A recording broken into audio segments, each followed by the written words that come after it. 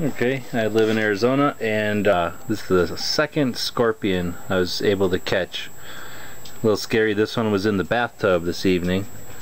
So, little scorpion, and something that's kind of neat with scorpions, and one of the reasons why I'm showing it on my gear site is I like to buy these UV lights, and I found this one from a place in China that is pretty cheap. I think it was, well, I actually forgot the price now, but I'll have to double check, but it was definitely under $30.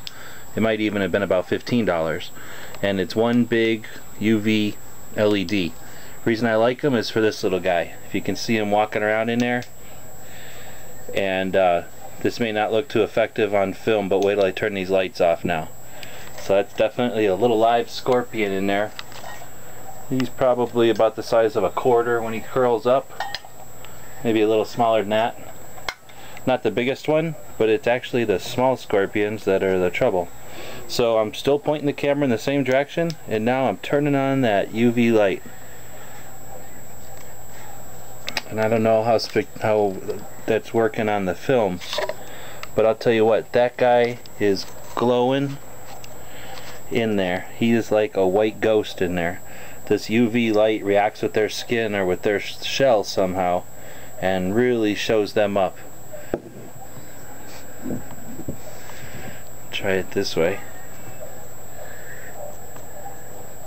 So if this guy was out in the backyard or something, I would see him like a white, like infrared night vision or something. You can see him in there crawling around.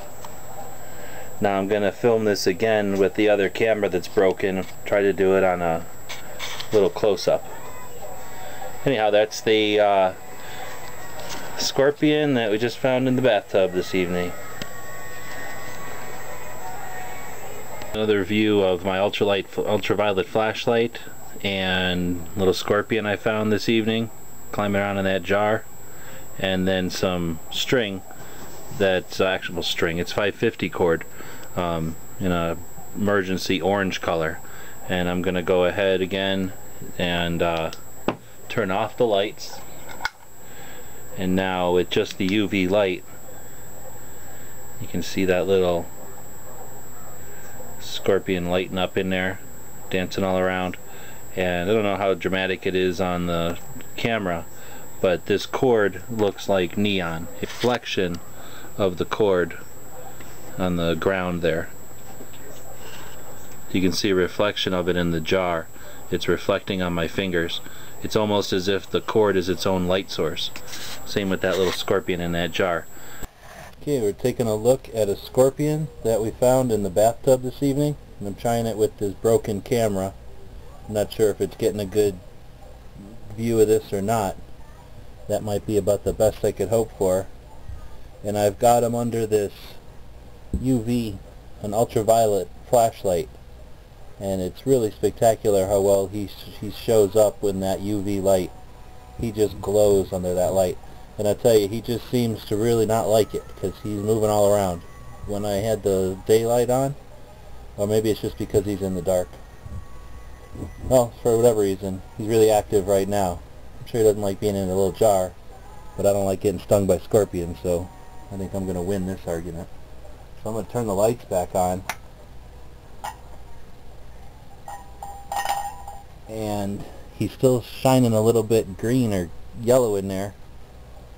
I don't think he likes the light, because now with the lights on, he's, well, maybe it's just with the lights back on, he's back to acting dead. So now he acts like he's dead in there. He won't move or nothing, he'll just roll around in the jar. And I'm going to turn off the UV light now. Now you get an idea of what he looks like in natural light. And then of course I'm going to turn off these lights. And you can't see anything because it's dark out. And now I'm going to turn back on that UV light. Maybe it's just because it's dark, he figures he can get out in the shadows or something, but his little feet are running around in there and he's not having a good day. But then again, I don't know what made him think he should hang out in my bathtub. So, crazy scorpion and a UV flashlight used to identify these little buggers out in the desert at night. Yeah, I've Got the scorpion again. He's in this little jar.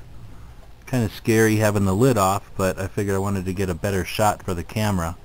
And talk about scary, I'm going to go ahead and use this UV light, this ultraviolet light, to illuminate the little guy, the little poisonous guy in there. And I'm going to turn off the light, and that's going to make him go nuts because he's going to think he can get away. And then I'm going to quickly come down and grab this light, and let's see what he does in there. I don't know if it's more impressive this way, but he's sort of a green or a yellow color almost. He's almost glowing in there. I'm going to go ahead and put this little cord over here to show, and again, I don't know how well that's going to come through on film, but the UV light, the ultraviolet light, hits that orange 550 cord and just almost makes it glow like neon. And it's doing a similar effect to that little scorpion in there.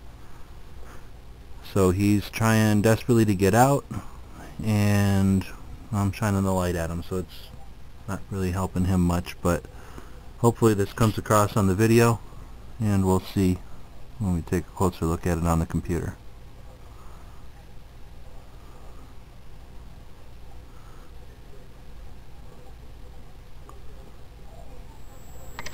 So there again is another view of the little scorpion stuck in this jar. He's super pissed because he's in a little jar and I'm shining this UV light at him, this ultraviolet light at him, and he don't like it. So here's the flashlight that I'm using to piss off that scorpion, and there's the scorpion in the jar.